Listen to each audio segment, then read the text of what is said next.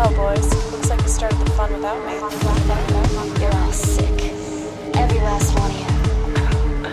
We're going to need a bigger gun. What's the matter? You scared of things that go boom, boom, boom?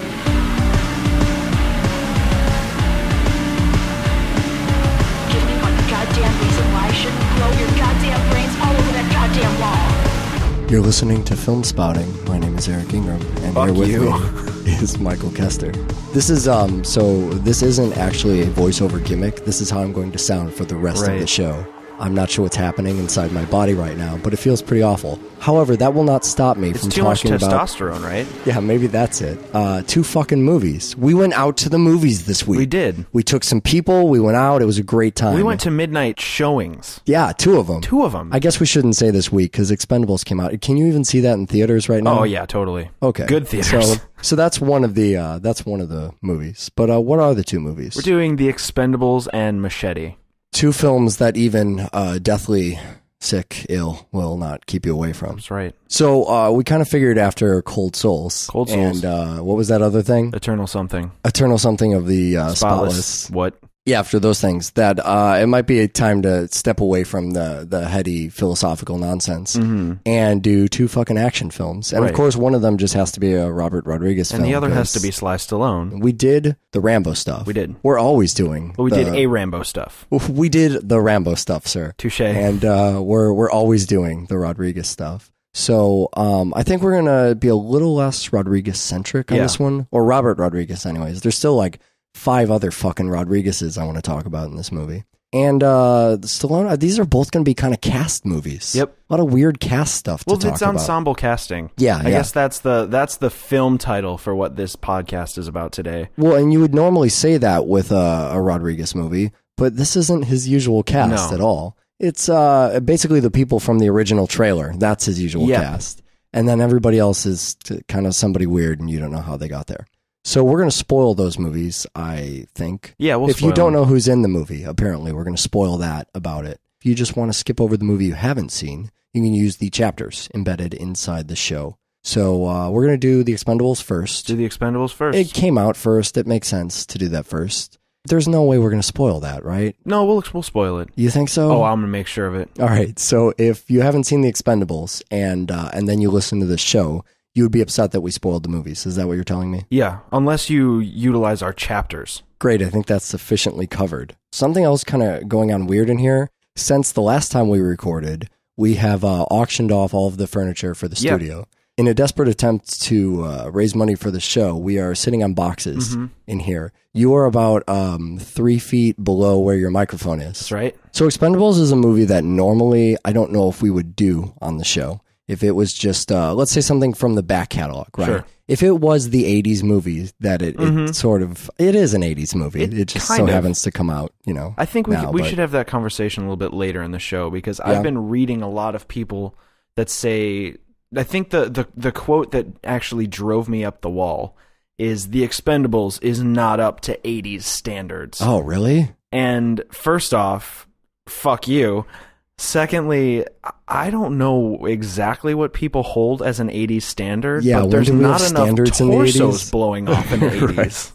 Yeah, that's another weird thing and why we hate these fucking the movies just came out shows, but come on, we have to talk about Machete, right? Yeah. And we had to pair that with The Expendables, so it's just a show that has to happen. But then you see all this stuff that comes out about the movies, referencing The Expendables as an 80s flick, and then using your kitschy little title in your review of it not living up to the 80s standard, as if that even makes any sense. But I kind of wanted to talk about the movies fresh when they came out, not just so we have an excuse to see the movies, because all we fucking do is work on this show and don't have time to actually go to new movies when they come out. I shouldn't say that, actually. You go to a lot of new movies, I go to a midnight showing just about every week. Yeah, at least I've started to. You see a lot of those, right? Yeah, I try to. Well, I gotta keep hip to these young kids, right? Who are coming back telling me that what Resident Evil Afterlife in 3D4 is the bee's knees. I don't go out to see a lot of movies, but when I'll go to see stuff occasionally, Inception's a really good example of something I saw fairly recently that came out. In the last couple of months, I've probably seen 3 or 4 movies that have actually come out.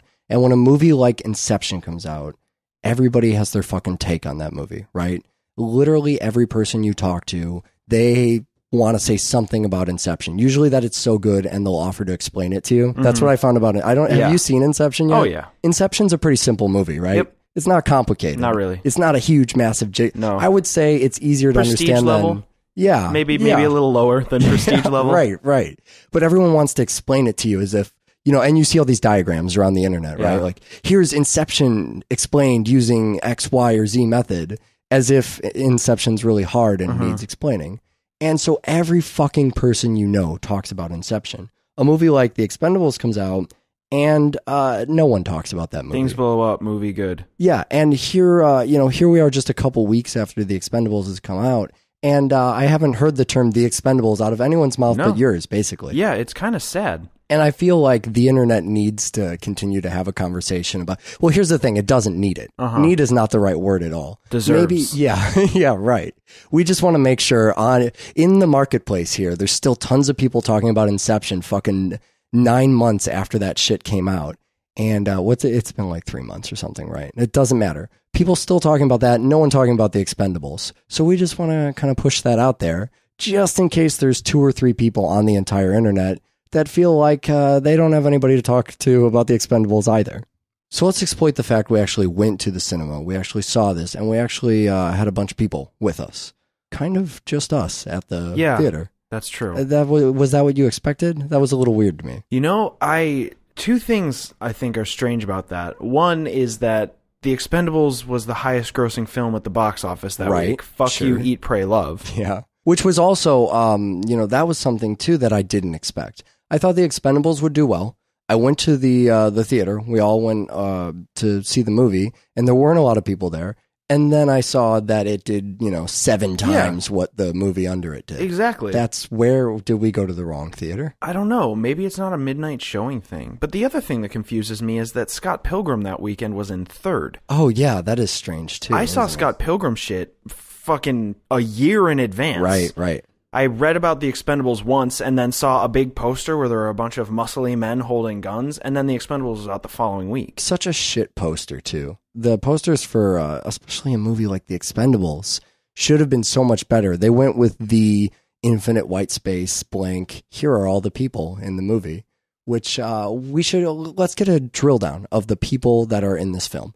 We obviously have Sylvester Stallone. Yeah. All right. So we talked about a lot of Stallone stuff during the Rambo movie, when we did Rambo 4. Previously on Rambo is still one of my favorite bits of our entire show, so thank you for that. But there's a couple other names, and you have been conducting this project for what seems like a year now. Yeah, it was a long to go time. back through and before The Expendables comes out, to see the complete work of a lot of these people, or at least to get a kind of feel of who they are. I wanted to familiarize myself with a lot of the guys in the movie. Because, in the 80s, I wasn't watching movies too much. No, not a lot of that. Not so many movies in the 80s. I wanted to make sure that I knew... And the thing that's weird is I knew more about Stallone than any of them. Right. And I didn't know shit about Jason Statham or Jet Li, the new guys. Yeah. Because I didn't watch action movies recently. And your action knowledge is mostly still from the 70s. Yeah, exactly. Or until this little excursion was. So I backed up on my Dolph Lundgren, who's in the film, and then Jet Li and Jason Statham, which I already said. And then some of them you can't back up on. Randy Couture's a UFC fighter. Sure. Terry Crews he's new.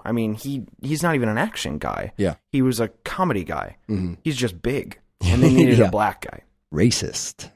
Rather than starting the way the movie wants us to, with talking about each of the individual main actors, let's talk about the people who weren't even on the fucking poster, who turned out to be the main people in the film. Yeah. Notably, Guy from Dexter. Yeah. So if we're going to look at this by screen time, the general, he's half of the movie. Sure. Scowling at the other characters with that excellent jaw thing that he does with his face. Right. Doesn't even make it on the poster. Right. Now, is that because he's not a name, or is that... You know what I noticed is everybody on the poster got a badass moment. Right. And he didn't really get a badass moment. Eric Roberts, who I would have put on the poster just because Eric Roberts is one of my favorite actors of all time. Awesome. And also, as far as a man's actor, he is the only suave man's actor who you're not chastised for actually watching. Okay. No one will make fun of you for exactly. that. But he didn't have a really badass moment. He was just kind of a jerk, but he had a lot of sweet, great lines. I think maybe that's it. Maybe if you weren't played up as who you were,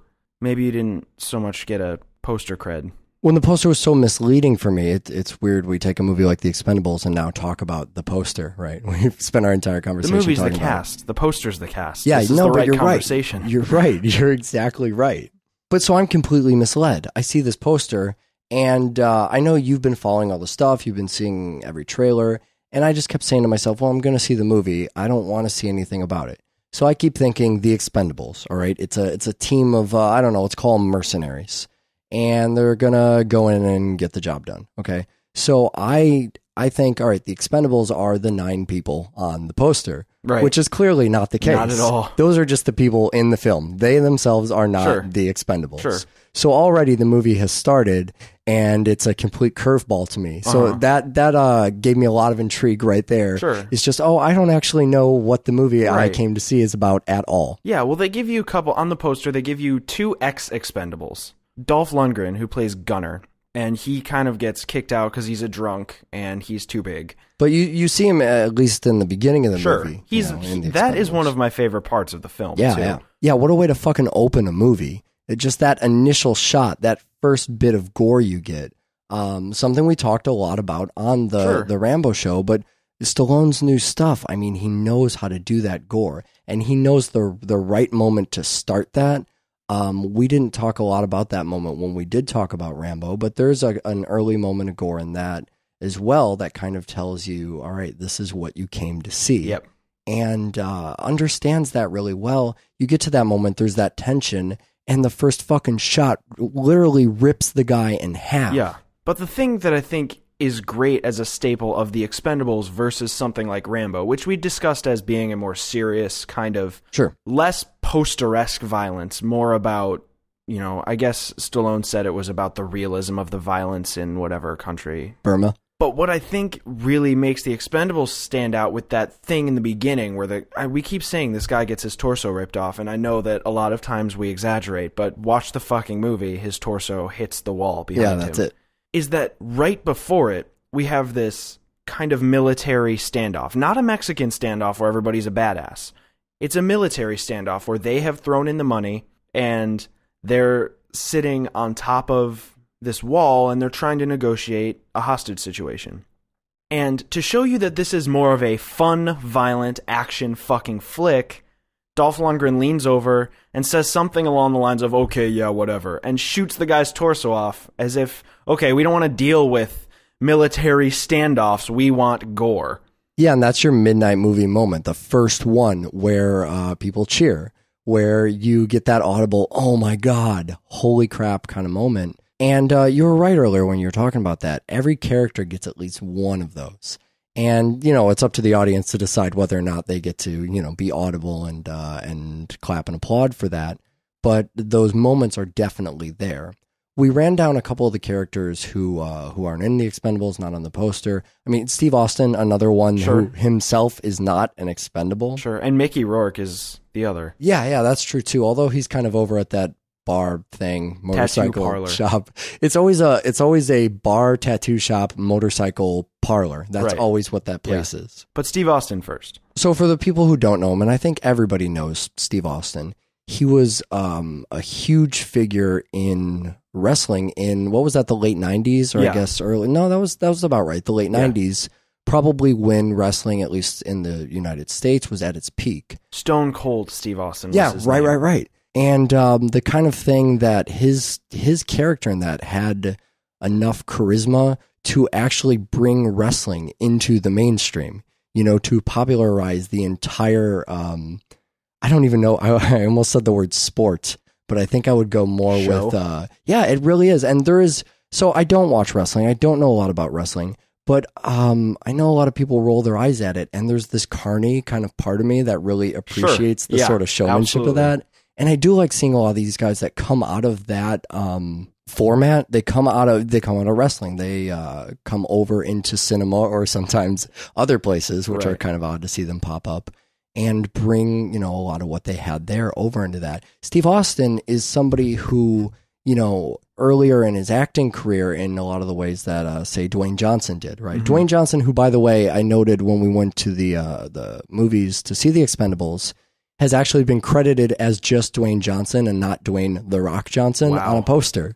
So he's made it, Michael. He's finally made it. But these guys come over and are central figures in movies a lot of times. When you look at Steve Austin's role in The Expendables, it's more, he's this kind of mad dog.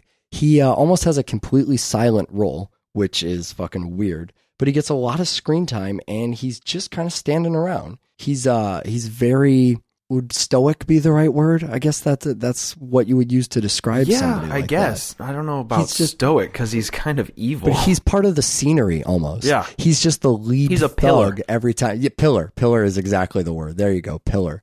And the few times he opens his mouth, I mean, that's one of the things that made... his character, I assume. I'm speaking now about something I know so little about, but if I can remember back to that era, remember to an actor, to a persona like Steve Austin, it's his voice. He has that gruff fucking voice that sounds nothing like any other voice you've ever heard.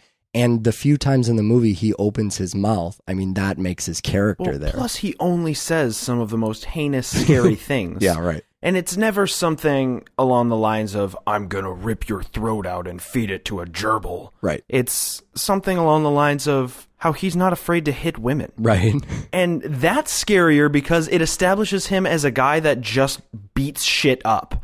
And that makes him scary because he's gigantic. The fact that gigantic colossus over to the left of Eric Roberts throughout the film could snap at any moment and kill everything on the planet, right, is a scary thought. Especially in a movie where everybody else's dialogue is very cyclical, it's very tongue-in-cheek, it's they're kind of nodding and winking to each other, and then as they're all laughing, amidst the laughter, he says something like, I will beat women, and everyone kind of gets quiet and looks at him and goes, joke there? Why'd you do that, dude? That's kind of a bummer, man.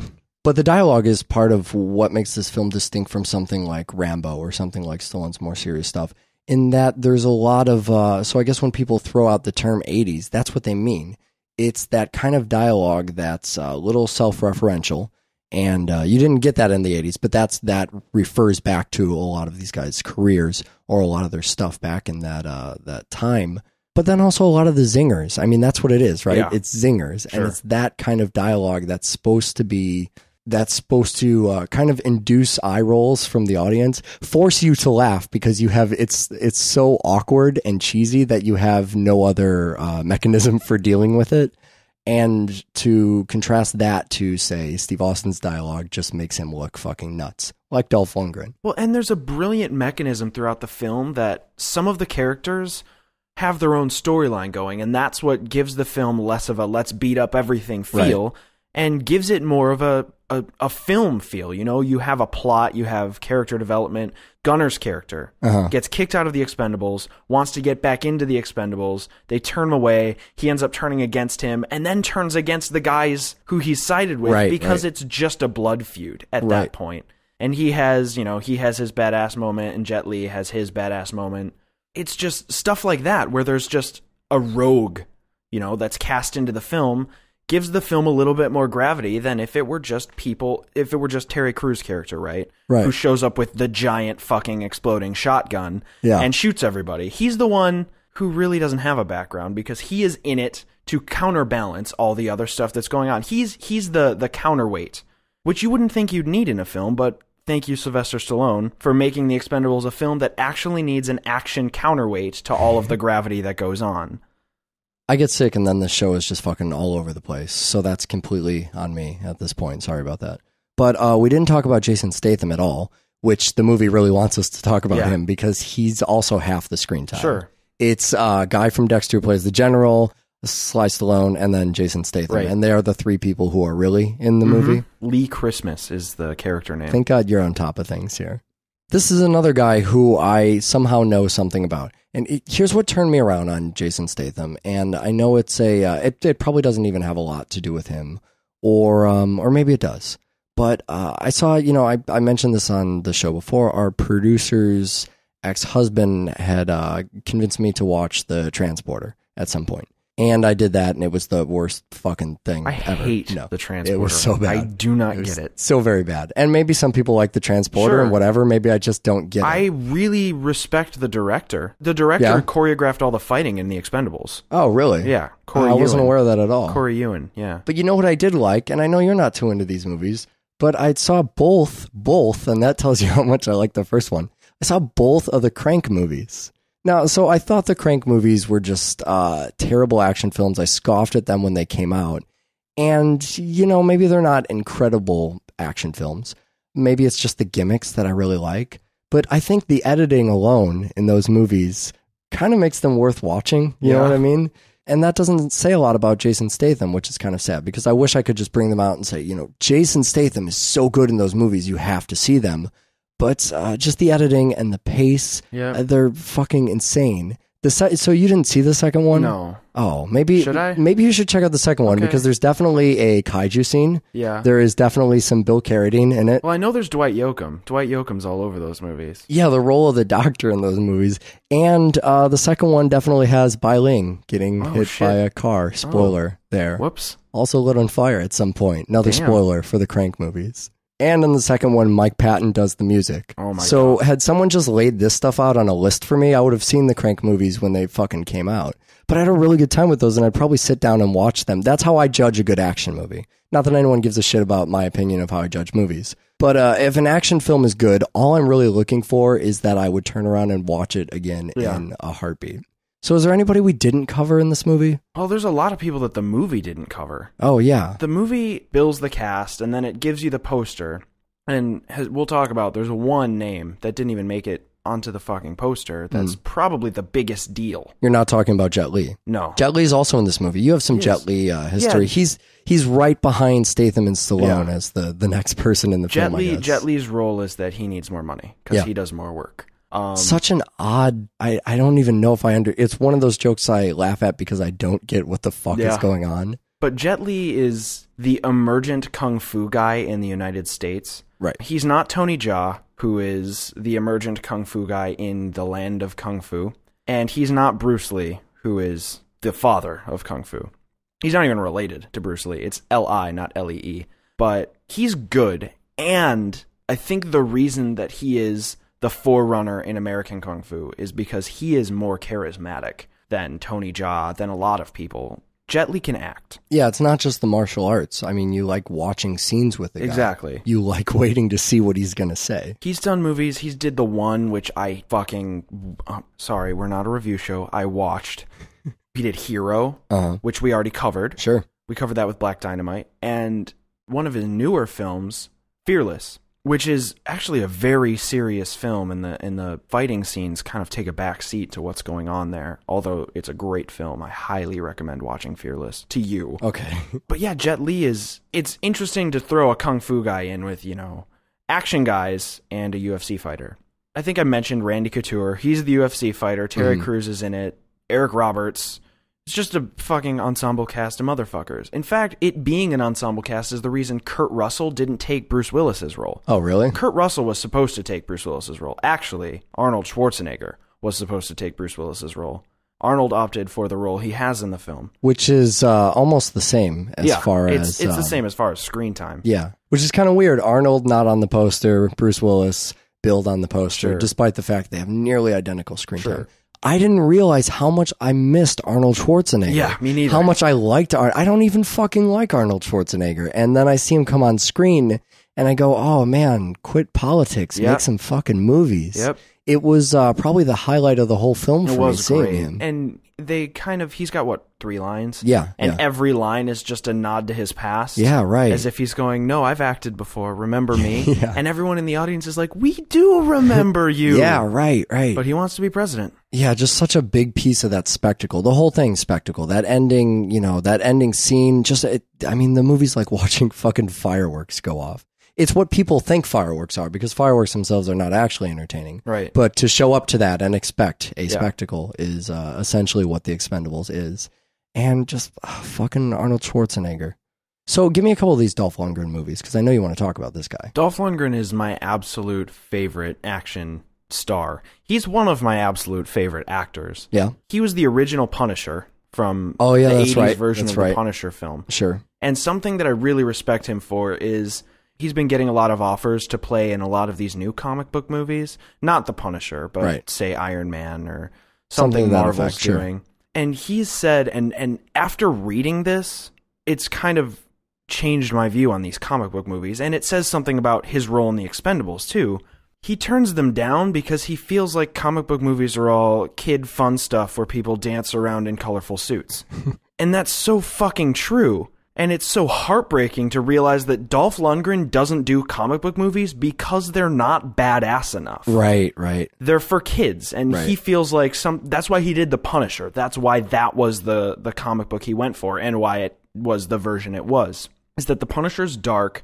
We're not talking about the Punisher we talked about on the show, exactly. right? It's the 80s. That was the Thomas Jane Punisher. Yeah. This is a completely different world of Punisher. It's the real world. It's as if Punisher were in our universe. Yeah. He's killing people. He's not getting vengeance. He's not punishing. He's just killing people. Right. That's what's going on. And it just so happens he's killing bad people, but it's put in a universe where killing people is killing people, bad or good, and you have to go and say, maybe that's not okay. Right. Even though he's wiping out the bad guys. And I really respect him as an actor for abandoning these new comic book movies and saying something like The Expendables is where the real heroes come in, because they're in a gray area. A true hero needs to be walking the line between good guy and bad guy in the real world. Sure. Because they're going to be killing. Right. They're going to be taking people's lives. And you have to wonder whether or not their cause is a righteous enough cause to justify killing, which it's not. That's not a cause. You can't have that cause. But that's what the film even asks. The film asks, are the Expendables really the good guys? And Dolph Lundgren has always done film roles, except for Masters of the Universe, where he's He-Man, and he's clearly the good guy. Whoa. Other than that, never the great shining hero. He's always the goodest guy. Our heroes often have to walk a line like that or make a hard choice. The Expendables, I mean, if this is a movie about something, and we haven't discussed the plot as we didn't do, again, to look back at Rambo, because there's not a lot for... How would you describe the plot? Give me a one-sentence plot of this film. Bunch of guys, political coup, everything blows up. Yeah, you didn't even need a full sentence for that. But if there's a point to the movie... And something Stallone's good at when he writes this stuff, or on a movie like Expendables, where he's just kind of putting it together as a director, acting in it.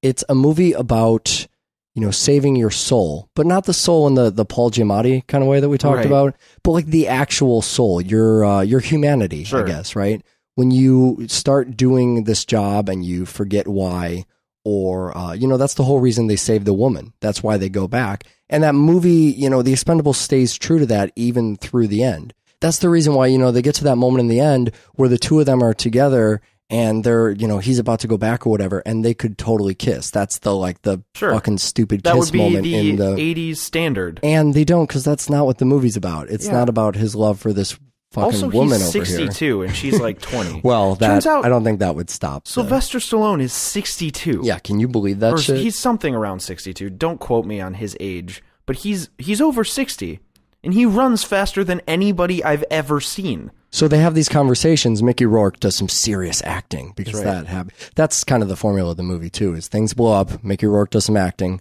some more things blow up, we check back in with Mickey Rourke, he does some more acting, and then we come back around to him at the end. But all of the conversations they have together, him and Stallone, are furthering that idea of we have to kind of maintain our humanity. I mean, that seems to be why Mickey Rourke's character isn't doing this anymore. Right. And the movie stays true to that through the whole fucking thing. Even at that moment at the end where it would have been so easy just to fall into the trap of, hey, save the day, save the girl, kiss the girl and then the credits roll. And Stallone remembers what the movie's about, so he says, fuck that. So there's one other actor who didn't make it into the Expendables because he was in Machete. It was supposed to be Jessica. Right, no, I don't think that was Steven Seagal. Sorry, I get them confused because of the ponytails. So Steven Seagal turns down the Expendables for Machete. A fine choice, I think. Absolutely. Fine choice. Turns out Steven Seagal isn't a bad actor. No. Really hard to kill. Sure. Not a bad actor. Is that a 2%er you just throw out there? Oh, I hope so. I hope it's not more than 2%. So we go to see this movie, and I have to talk about this a little bit, but goddamn, are we going to get into Machete? We saw this one at Showplace Icon, Yes, we this did. theater in Chicago. And we wouldn't fucking be a podcast about movies if we didn't talk about shit like this True. when it happened. Way back when we were doing, I think this film is not yet rated. I was evangelizing the Music Box as a, support a theater that's doing interesting stuff. So Showplace is only in Chicago and I think Missouri. St. Louis. St. Louis is where it's at.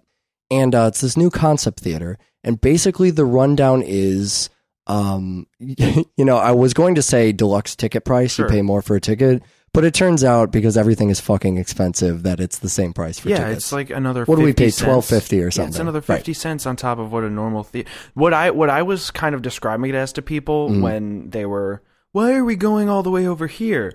My response is basically, we're not going to a movie. We're having a night at the cinema. Yeah, there you go. One of those crazy theaters where you can buy a glass of beer and take it into the movie with you. The whole thing, first of all, is reserved seating. I'm going to try and list off what makes the experience better in order. So you have reserved seating, which basically means we can go to a midnight show and show up there at 11:55. What we can't do is show up at 12:01 because after the movie fucking starts, no one can go in. So you don't have all these people fucking rumbling and ruining the beginning of the movie. Also, they make it very, very hard for children to get in. So a lot of the shows are, after 7 p.m. or whatever, no children admitted. Or you have to pay adult prices for infants. So if you bring a squealing baby at 2 p.m., you have to pay an adult price for the baby. It's really funny. If you read the reviews for the theater, just go on Google Maps and type in Showplace Icon in Chicago or whatever, trying to find that. The reviews are all, 1 star for this theater. They made me pay for my baby. Won't somebody please think of the children? Yeah, somebody please think of the children. It's just review after review of, they wouldn't let me bring in my baby and I had to pay full price. How dare they? This is America. Awful. But they also have a lounge in the theater. That's true. So the only people hanging out at the theater are the people in the lounge. Because there aren't just a bunch of kids loitering about waiting for their movie to start in an hour and a half who want to get good seats because you reserve your fucking seat online. So people like us who've been planning to see Machete for what, 3 years? Mm-hmm. Is that about 2.5 years? Yeah.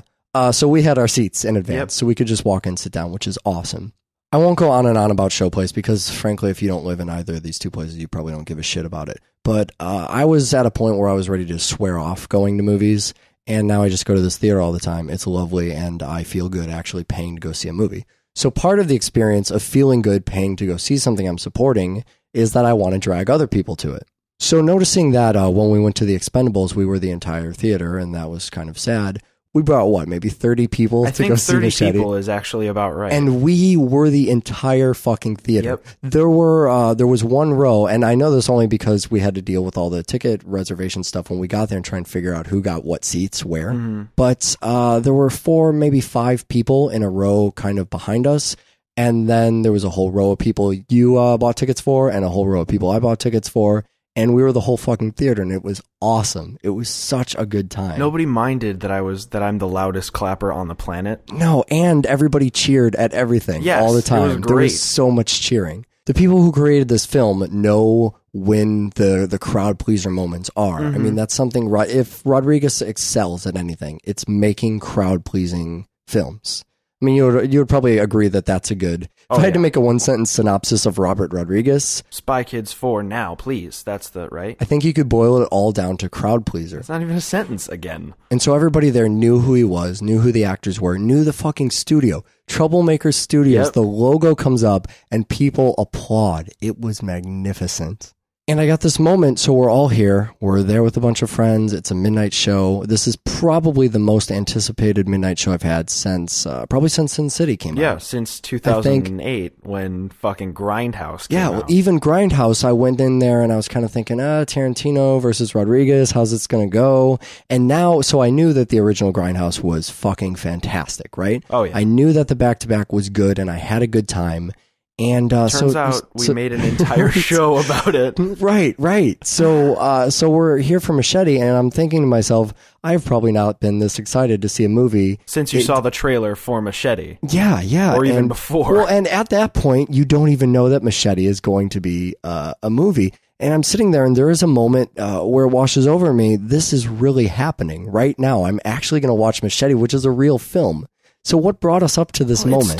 It started way back as a twinkle in Robert Rodriguez's eye, or more a trailer in his eye. Yeah. Which, okay, so one of the crowning achievements of Machete the film and Machete the trailer, one, they got 90% of the actors to play in the film. Yeah. The Avalon sisters. Who are the producer's nieces, I believe. Yes. Crazy Babysitter Twins Crazy from Planet Babysitter Terror. Twins. Yeah. Cheech Marin, Mm-hmm. and we get Jeff Fahey, who's briefly, his role from the trailer to the film is brought down because he is the guy in the trailer, and he kind of he's better in the film, I think. But his role is kind of replaced by De Niro. Yeah. But the trailer not only keeps the actors from trailer to film, they lift scenes from the trailer and stick them right in the fucking movie. Yeah, because they're already shot, right? Yeah. I think that was what kind of convinced Rodriguez to make the movie. He sort of went, well, a lot of people would actually like to see this, and I've already shot like a fourth of it. He gets, there's the scene where he's discussing the whole thing. Septic is 250 in the limousine. Yeah. The exploding motorcycle, the making out with the wife and daughter. Right. All of these scenes and it's great because apparently I've seen the trailer 1,000,000 times. Yeah, I didn't realize that So either. when they came up in the movie, I was just excited. Yep. And on top of that, I knew the lines as if I had seen the movie before. Isn't God that has great? mercy. Oh. I don't. Yeah, and that's one of the things I want to talk about too, is that we've seen this trailer over and over. A trailer for a movie that didn't exist. That's how Machete started. It was a movie that didn't exist. It was just something to put into Grindhouse. And we're slowly seeing that all of these Grindhouse movie trailers are kind of becoming their own films. And Werewolf Women of the SS is getting pushed into maybe production. Yeah, there's a lot of maybes going on there. And then for a while, Eli Roth was doing trailer trash, and now is talking about a Thanksgiving thing. I don't think that Don't will ever be a film. Yeah, probably not. Although Hobo with a Shotgun went from a short to full length now, which is crazy. So everybody's realizing these were really good ideas and expanding on them. And when I started hearing about all this, especially with something like Thanksgiving or trailer trash or whatever, I started thinking, well, now we're just stretching out ideas that probably there isn't enough there. And Machete was just a resounding, nope, not true. Not true at all. So after seeing this trailer 1,000,000 times, you get an expectation of what this film that doesn't exist might be like. How do you think that was different from what you actually saw in the theater? I mean, as you were watching this, were you going, yeah, this is the Machete I've built in my head, or was it kind of different for you? It was way different. Yeah? The two things that the trailer didn't tell me about the film is one, that it was going to be as political as it was. Oh, which, Which I don't think was overbearingly political, because I kind of think all the politics was tongue-in-cheek. Yeah, right. But the political trailers in the Grindhouse voice, in the fucking women in cages voice. Yeah. Oh, perfect. But the other thing that I didn't really expect from the film, and that I think Robert Rodriguez has kind of always wanted to do, is, okay, I'm going to say this, guys, and you heard it here first, fucking choppies. Mexploitation. There you go. I didn't expect that from the film. I didn't expect a fucking motorcade of ghetto bouncing cars to roll up to a... I mean, I didn't expect things like that. I didn't expect a taco stand that was actually housing Che Guevara with it's S instead of a C. That's all it is. Yeah, right. Con accento, I believe that is, yes. And it's total mexploitation. And of course, Robert Rodriguez is, hey, welcome to Mexploitation 2010. Right. Yeah, and he kept saying that too in all the press, that he wanted to do, since 93, I wanted Danny Trejo to be in his own Mexploitation movie. And I just kept thinking, oh yeah, Mexploitation, that'd be funny if that existed. And forgetting that that's what this movie would be, down to the fucking taco truck and the hydraulics on the cars and the gardening tools, the fucking gardening tools. Yeah. So I think that's where a lot of that immigration conversation was. But that's funny too, if we can just take a second to kind of talk about that, because this came out at a time where, the movie, and, a big applause to the production company for actually promoting this film. Yeah. I'm really happy that I'm seeing Machete stuff around in the same way that Grindhouse got that too. Despite how Grindhouse performed and how they think Machete's going to perform, they're fucking promoting it anyways, which is beautiful. In fact, I saw the other day that they promoted it at Comic-Con with a taco truck outside of Comic-Con, and Danny Trejo was there serving tacos, which is pretty much the greatest thing that ever happened in cinema history. But so this comes at a time where it's actually getting news coverage for being controversial, because we're in an election year in the United States, and immigration is a big deal. So the fact that this movie talks about immigration in the way it does, or that they did the Arizona fake trailer that they did. So another piece of U.S. politics is that Arizona banned Mexicans this year. They did this thing, this papers, please law, where basically it says that a cop can stop you at any time if you look hella Mexican and ask you to show your proof of citizenship, which is the most fucking awful thing that's happened in recent memory in this whole goddamn country. And they parody that in the fucking... That's the trailer they made. Yeah, the Robert Rodriguez tequila trailer. But I love that I've been waiting for this movie for years, not even thinking about the immigration debate, and then it just shows up like new controversial movie talking about immigration as if that was the plan all along. And the timing just happens to be perfect with it, which probably helps the studio promote it. Yeah. It's probably one of the reasons, when they're looking at their lineup of what movies do they have to pump cash into, they're going, it's immigration time. Here's this Machete movie, which is so perfect for the exploitative nature of the film. Yeah. That's exactly what you want to happen. I mean, they couldn't have planned the fucking thing better. It's beautiful. And so the actual immigration issues are probably not worth talking about. Mostly just for the fact that, the ignorance there is at such a high level, it would take people much smarter than us to even begin to appeal to it. There's not a single person who within the sound of my voice who I could try to make change their mind about immigration if they're a fucking idiot. So there's really no point in going there. To our non-American listeners, I guess, should we just briefly sum it up in a sentence? Seems to be the theme of the day. America hates Mexicans, its citizens don't. Yeah, there are unfortunately a lot of Don Johnson-esque people. The militia stuff you see in the movie, that's all actually happening in this country to a less theatrical, less cinematic degree. Less Nash Bridges degree.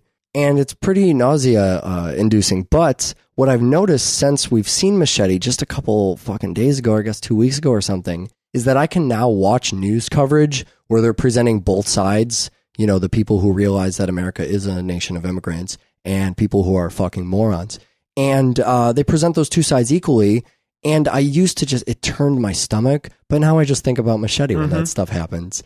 And you just go buy a taco. I want a taco really bad. Yeah, every time, just do that. Every time you see that bullshit on the news, just go out to a local Mexican fucking taco stand and buy some. And do it like a drinking game. You turn on the TV, you see immigration shit, buy yourself a delicious taco.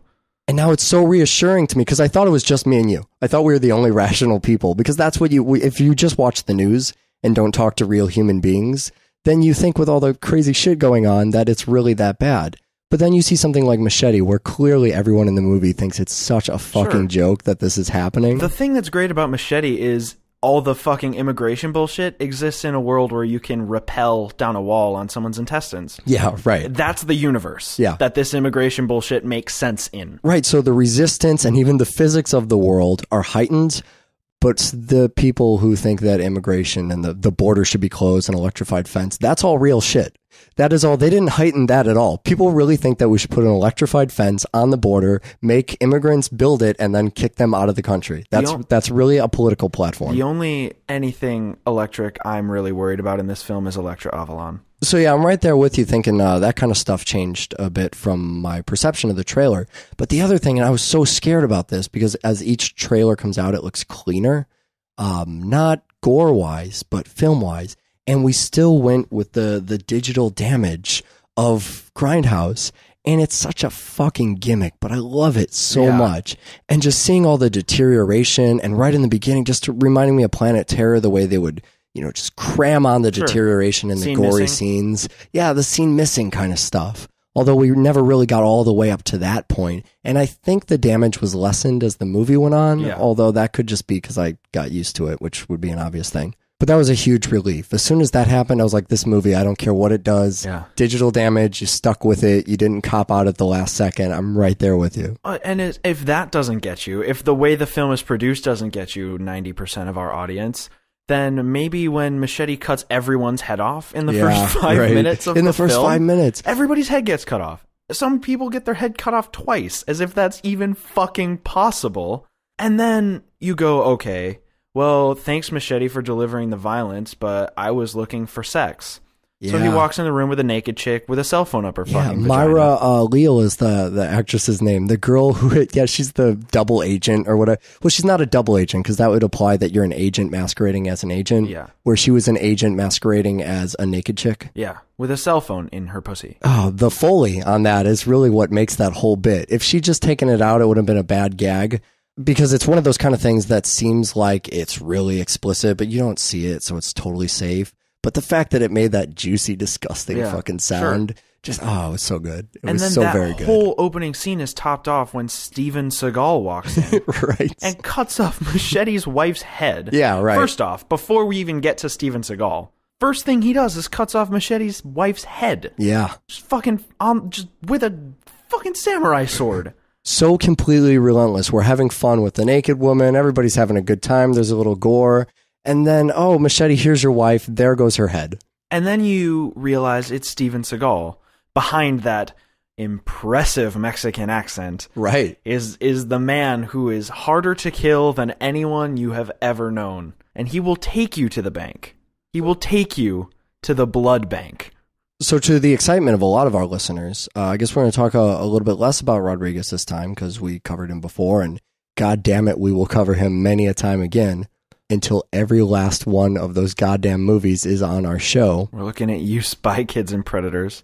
But I want to spend a lot of time on the cast because it's so weird. It's so new. It's not the usual cast. So there's a couple roles that return. I know you spotted one because you talked to me about it at the time, but there was another one too. So the one I'm talking about, of course. Spot the Spy Kid. The actor who played Junie from the Spy Kids series. He's also in Daryl Sabara. Daryl Sabara from Spy Kids.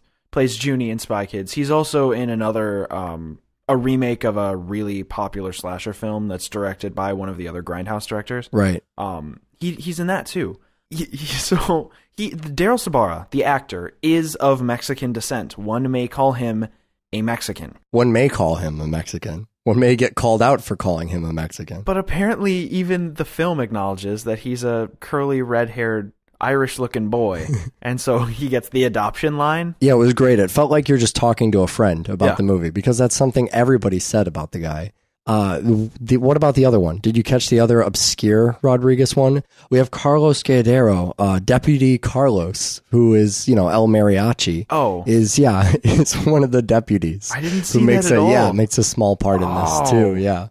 Just another one of those. And then, Cheech and Trejo we'll get to. Sure. Jeff Fahey counts. Because Jeff Fahey was Planet Terror. Sure. Part of and Jeff Fahey must have been so, happy to have that Planet Terror role and then be kind of lucky, I guess, to pick this up because, part of why he starred in the Machete trailer was this idea that these exploitation actors would all be in the same, Sid Haig with Jack Hill. That's what it is. It's Sid Haig in every Jack Hill movie. Yeah, so the same 5 fucking actors just yep. And they would do all this stuff together. And then it turned out, while they were shooting that's the real life exploitation element of Machete, is they filmed the Machete trailer using a bunch of actors that they kind of had on hand. And Jeff Fahey was in Planet Terror, so come over and just do this Machete trailer real quick. And that lands him a whole huge role in the movie because, he was in the trailer. And he's great. Yeah, and so that exploitation thing goes once again beyond just being a throwback, but really creating real-life exploitation production stories like that. There's a couple weird behind-the-scenes roles, too. This was Robert Rodriguez directing. So, we've been trying to, when we saw Predators, that was something that we tried really hard to pretend Robert Rodriguez was directing, but it wasn't. It was fucking good. Yeah, it was good. And, even without him directing, the director actually of Predators is in Machete as well, has another bit part. But Ethan Menenckis is, who is on editing for a lot of Robert Rodriguez's films, also did some of the directing for this movie. And I think that's part of the quick method they tried to shoot this in. Because if I had to take a guess, the reason that Robert Rodriguez didn't do Predators himself, didn't direct it himself, is because he was working on Machete at the same time. That goes back to that kind of rumor that I don't know if this was ever confirmed, that the studio sort of agreed to Machete because he sort of agreed to Predators. So the Predators director played a bodyguard. But the one other one is, so Ethan Menenckis was in the editing department on all these other films. He's directing now. So the editor was Rebecca Rodriguez, who you will remember from the short film Bedhead. Yep. She is the psychic girl that stars in Bedhead. If you haven't seen Bedhead, it's a 8 or 10 minute short. Just check it out on YouTube or something. I'm sure you can find it. But she did the editing for the film, which I thought was awesome. And then Chingon, who I still can't pronounce properly because my Spanish is terrible. Chingon, which I still can't pronounce properly because my Spanish is terrible, did all the music for the film. And the music is just so fucking spot on. Just how easily it slides into the porno themes? music. Well, there's and the themes throughout yeah, the it film. is. Yeah, there are themes in the film. In the same way that Planet Terror had those couple central themes. I don't know why I didn't see this one coming, but Tom Savini also shows up out of nowhere. Also, what is it? 1-800-HITMAN or something? Yeah, something like that. That's He when plays we've Osiris. Yeah, right. This is, I think, it feels intentional because I feel like Tom Savini's character should have died. Right. And I think this was Robert Rodriguez's apology for killing him in every film he does with him. Yeah. We've talked about it before that Rodriguez kills people and he kills all his characters all the time. But this time he gets the upper hand. He gets to say, no, he's coming after you. Yeah. And that's the last you see of him. Peace, I'm out of here. And then Robert De Niro, Michelle Rodriguez. The fact that I just said Robert De Niro and Michelle Rodriguez in the same movie, both as central characters, is still mind-blowing to me. I will never get used to that. Jessica Alba, who was in Sin City, another Troublemaker Studios film, I never really got Jessica Alba until this movie. Yeah. But she carries a lot of the weight of the movie, if there is weight. I guess there has to be weight to a movie like this. Sure. And she carries a lot of it, and she does a damn fine job of it. There's scenes, especially towards the end, where she's standing on the car and delivering her fucking ballsy speech. Mm-hmm. And not for a second do I ever go, haha, that's the Invisible Girl from those shitty Fantastic Four movies. Yeah. I really do think, Jessica Alba, she's the cop. I believe her character. You don't look at her and go, oh yeah, Dark Angel, cool. I'll pretend I don't know what you're talking about, sir. Which gets me to the last name that we have to mention, and that's Danny fucking Trejo. Danny Trejo comes up on our show every other episode, I would say. Yeah, he's this guy, he's everywhere, but no one really knows who he is.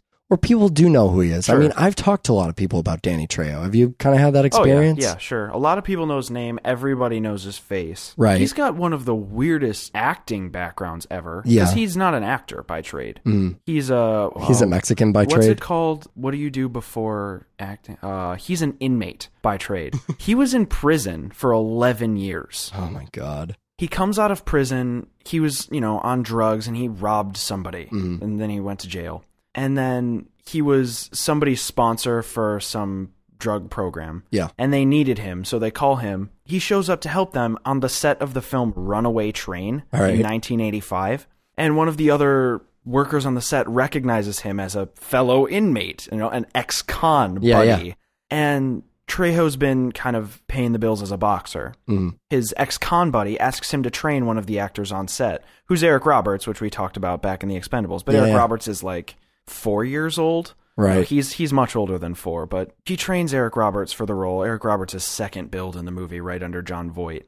And then one of the producers, directors, one of the people who has some pull in the film, so it's got to be producers, says, hey, you're doing a good job there. You want to roll in the movie as a boxer? Yeah. And they hand it to him. And, then Robert Rodriguez sees him, picks him up for his flicks, and that's where Danny Trejo started acting instead of being a fucking West Side thug. So, he's in the Mexico stuff, and then, like we mentioned, Rodriguez had this idea for a long time, since Desperado.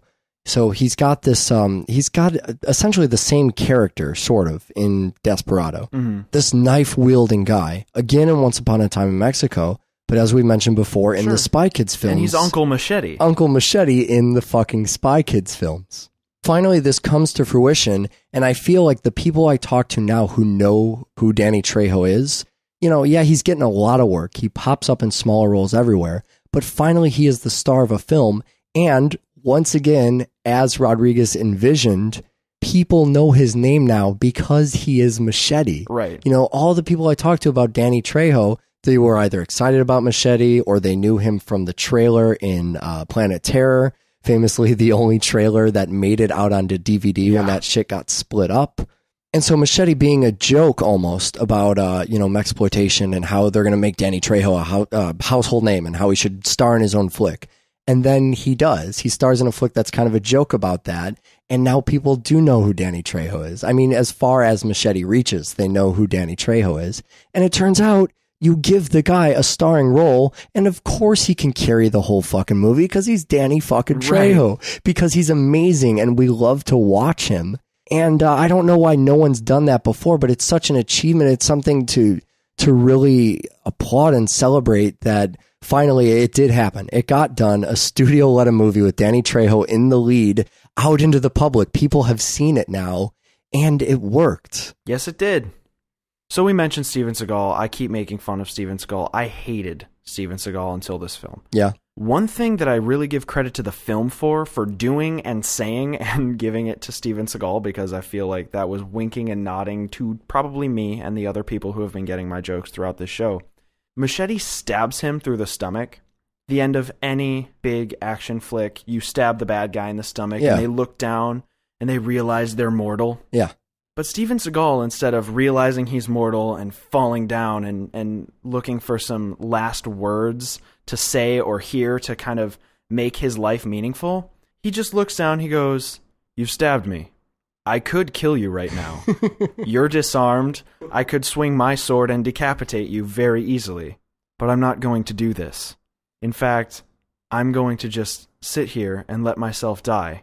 Furthermore," and he reaches in and kind of, twists the blade right? And cuts himself some more, just to prove that he's really difficult to kill. Yeah, very hard. So he kind of gets to do the thing that I always think bad guys should do, which is fucking, "Oh, you stabbed me, your sword's stuck in me, I can take you down with me, motherfucker." Yeah. He acknowledges it, but then dies like a bitch anyway. Thusly giving Machete the victory and confusing half the people in the audience. So I guess my advice to them then is see more Steven Seagal movies, and that moment will be very triumphant for you. I feel like we're leaving someone out. Mean Girls. Yeah, Mean Girls. I ranted on Mean Girls about what an incredible film it was, how it did important things, how it was very important for its genre, and how I actually really adored Lindsay Lohan in it. I thought she fucking made that movie, although she's got a pretty good supporting cast for her, and didn't really do a lot since then. And now here she is. She did a lot since then. Yeah. Let me rephrase that. Didn't do a lot I gave a shit about since then. Her career kind of spiraled into obscurity just because she latched on to being a teen star. Right. And those movies are all dumb and boring. Right, and she also knew who killed her. She did know who killed her. I can't believe that was a movie. Thanks for reminding me all this shit. But this is a different direction for her, let's say. Yeah, well, I've always said, not always, but since she's kind of turned into Hollywood tramp Lindsay Lohan. Yeah. Which, you know what? Honestly, you want to know how I feel about that? Yeah, I would like to know. I don't fucking care. Thank you. If an actor turns out that they're like doing heroin and having a lot of unprotected sex, and then they act okay, yeah, good for them. Yeah, right. Fucking whatever. You know what nailed that dead on? You remember that South Park episode, Britney's New Look? Yeah. Where they shotgun half her head off and no one can see past that. They just keep talking about, it's a big joke about when she shaved her head or whatever, but she fucking shotgunned half her face off, or someone else did it. And everybody's oblivious to it because, oh my God, look at Britney's new look and look what she's become. And, oh, she's such a tramp and all that shit. That is how we really treat celebrities, and that's exactly what's going on to fucking Lindsay Lohan. Exactly. It drives me nuts. Actors act for a living. Yeah. Imagine whatever you do for a living. Podmanity, whatever you're doing for a living, driving a dump truck, cleaning up shit off train tracks. I don't know, whatever you're doing. Working for the government, if you're a woman. The men drive trucks, and the women all work for the government. That's our listenership. Think of all the people you work with. Think of how little you'd care if they went home and fucking did some cocaine and had sex. Wouldn't care. And then came back to work the next day. Nope. If they told you, you would kind of nod. Oh, yeah. Sounds like an eventful night. I had a TV dinner. Yeah. That's how I feel about acting. If you show up and do the fucking job, go home and get fucking piss drunk.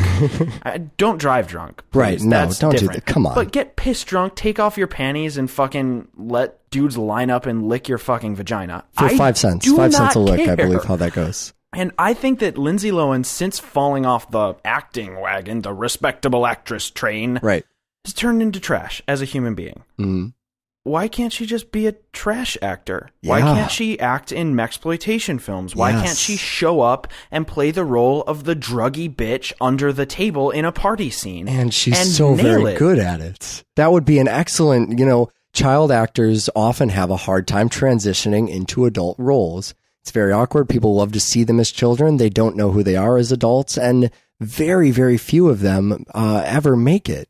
Lindsay Lohan is clearly doing something perfect here, very different than her child stuff, divorcing herself from that, which is not the role apparently that is in demand for her, and doing something like Machete, where she's just naked the whole fucking time, kind of plays an idiot, and it's just such a trashy, filthy role, and seeing her embrace that is so perfect. I'm going to agree with you completely on that, the take on celebrity culture. And I'd go one further and say, just as disgusted and entertained and disgusted as most people are with an actor like Lindsay Lohan, that's exactly how I feel about the people who spend their lives reading TMZ and that bullshit, that celebrity gossip stuff, thinking about, how much better they are than those actors and look how they've fallen from grace and fallen out of the spotlight. How vapid and fucking empty does your life have to be as a consumer of media that you read shit like TMZ and criticize the lives of celebrities? Can we just make a kind of a counter magazine where we just criticize people who aren't working? If they're eating a gross burrito or something, just like take a picture and ask them what they do for a living and put it up online. This postman is eating a burrito. Ew. You used to have steak for dinner. Look at you now. What would your ex-wife say? He's going to get bean sauce on my letters. This man could be delivering mail to your house. Christ, fuck off, people. I can't believe the arrogance of some people. But whatever, I've defended Lindsay Lohan on two podcasts. Yeah. So that's as much as I can legally talk about Lindsay Lohan before just becoming another TMZ. God knows I wouldn't do that to our show. But naked and amazing, and a nun and licking a revolver in this movie. And naked all the time, although it is a body double, because we want to get our facts straight on double feature. Still awesome. And you can definitely see Lindsay Lohan naked on the internet. That's not a difficult thing. So I love nudity, and I love that it's in Machete, and it makes me very happy. Can we go back to Myra's scene early in the film? Sure. That reminds me of... If we're talking nudity, why the fuck not? Is Barbarella. Oh, yeah. You start your exploitation film with a nude scene, making people believe that there's actually a ridiculous amount of nudity in the film. If I remember correctly, the only nudity is Lindsay Lohan's body double. And her mom's body double. Right. Lindsay Lohan's... Well, I think it's just Lindsay Lohan's mom in the film. I think her that actual actress is mother. just... No, I don't think that's true either. That plays her mother, okay. So our opening scene, the most nudity in there. A brief shot of Machete making out with the daughter and mother. The shot of Lindsay Lohan, before she puts on the nun stuff, and laying in the truck, actually, I guess. Right. And then the shot of Jessica Alba, where they kind of painted out her clothes. Yeah. That's all the nudity in the movie. The most nudity is in the very beginning, but if you ask me if there's a lot of nudity in Machete, I'd say, oh, fuck yeah. All the time. Yeah, all the time. Thank you, Barbarella method. We're seeing it here at work once again. So if Machete's two things, it's nudity and weapons. Yeah. Well, and tacos, I guess. Tacos. Nudity, weapons, and tacos. That's the third time. But I'm getting so hungry. That's something we don't talk a whole lot about when we talk about the Troublemaker movies. But the weapons are always really interesting. To think back to the Desperado gun, the double barrel, which we kind of see again on it's one of She's weapons. That sounds really weird. That's correct. Let me try L'arme de She. That does sound better, actually. Even when in my butchered Spanish, that sounds better. The weapons of She. It doesn't sound good in English, though. L'arme de She. We have the sawed-off hip shotgun thing, which is really fucking cool. But also, what the hell is that giant gun she steps off the truck with? It's a super gun. Yeah, it's a fucking super gun. It looks like it's missing the barrel off the end. Or maybe it's just a giant stapler. I don't know what a giant staple gun, right? That's what it looked like. I expected it to shoot out a pulse beam or something. Sure. And it's shooting out bullets. Oh, just fucking amazing. The Halo reject is what it is. Oh no, video game reference. 1 star. Always interesting weapons. When we're not dealing with that, or the titular machete, which is probably the best weapon. Sure. I mean, they make a bunch of jokes about it, but when the machete is on screen, I mean, Robert Rodriguez makes sure, one, he shoots Danny Trejo to look like a big fucking Mexican, which is hard when you're doing a whole movie with Trejo. But there's only maybe 2 or 3 scenes of him walking through doors where he doesn't look like this giant guy. And also to make the machete, the weapon, really the weapon. You really want to see Danny Trejo on screen with a machete because you know a wonderful time is about to ensue. Also, the weird dagger medical things on the giant chain. I don't even know what that was, but when he's ripping apart people's faces on it, it's beautiful. And then, of course, the gardening tools, sure, which are humorous, but also they kind of mix up the violence. So it's not just hacking off limbs for an hour and a half, because that would, after all, get boring. So we have these sections where he's using gardening tools. Slapstick? And it's slapstick. You know, you're hitting somebody with a weed whacker, and when he had the weed whacker out, I'm like, this is going to be the goriest scene in the movie. And I forgot that a weed whacker would not It's a plastic right. string on the end of a spinning dial. Right. And so the guy appears to be really, really annoyed by it, and it's one of the funnier scenes in the movie. I think one of my favorite things about the weapons in the film is that Machete shows up the second time to the same house with the super weed whacker with a bunch of spinning knives on it. Yeah. And all you ever see is him like hold it up to the guy who then quits and runs away. Yeah. And you never see it get used. Exploitation. God, I'm so glad this movie came out. I'm so glad this is a thing. I didn't know at first if Machete needed to be a real movie. That's probably never true. I always thought Machete needed to be a real movie. But I didn't think it would happen, you know? Yeah. And we might just be back in that era where you don't know Rodriguez is making movies and then they appear. I remember you telling me Machete was really happening back when there was press stuff for Predators, and I kept telling you that movie will not get made. That's because Sin City 2 happened, right? Or it didn't happen. And so now every time I hear that a great movie's coming out, I think, well, Sin City 2's been coming out for 5 fucking years. Where is it? And Machete did actually appear almost overnight. It just appeared. Yeah. It was made, it came out, and it was fucking amazing. And that just makes me so happy. Other thing we should announce really quick on the show, the Grindhouse DVD. Oh, yeah. That's also a thing that's really going to exist. Can you believe that shit? No. So we've made fun of this a million times, and I think it's coming up on the Music Box show, too. If I remember when I was mixing it, we made fun of it on there. But the Grindhouse double pack DVD thing, where Planet Terror and that thing Quentin Tarantino made, what was that called? Death Proof. Death Proof. They're actually in the same pack. And I could care less about that because it's the digital era. And you know what? No, fuck that. You can put one DVD in after the other. It doesn't even matter that it's the digital era. You can make your own Grindhouse experience. That's fine. But I know they were holding a lot of stuff off the DVDs. Usually the Robert Rodriguez DVDs are packed. The fucking Shorts DVD is packed. And didn't get a lot of stuff on the Planet Terror DVD. So that's coming out now, and it's got the fucking cooking school. It's got all the behind the scenes stuff. It's got all of the fake trailers, every single one of them. And it's coming out in high definition as well. This day is finally upon us. I can't believe the things that are happening. This is literally the best time to be alive on planet Earth. Yeah, planet Earth. What, you got nothing to follow that? Another thing on planet Earth is email. I can't follow best thing on planet Earth. No, I know it's hard. We have an email address, doublefeatureshow@gmail.com. If you live in Chicago and you know a good taco place, we could actually really use that right now. Send us an email about that. And not just, you know what, not just a taco place. Don't fucking send us, oh yeah, I went to a taco place once, it's down the street, it's okay. I mean a really good taco place. Our studio still, our makeshift studio, we're still in our makeshift studio, by the way, haven't given an update on that. We're just borrowing shit from people. And furthermore, we're auctioning that shit off for our own purposes. We're signing it all. I don't know how. No, we can't. That would make it worth so much less. Yeah, it really would. What's this ink shit on here? Does this wash off? This. Yeah. We should have done it through the show, but we actually just auctioned all that stuff off already, so we don't have it anymore. I don't know how much longer we're going to be able to do this here before we have to find another rat-infested hole to do our show in. But we do still have money for tacos, so let us know about that. We have a website as well for the show, doublefeatureshow.com.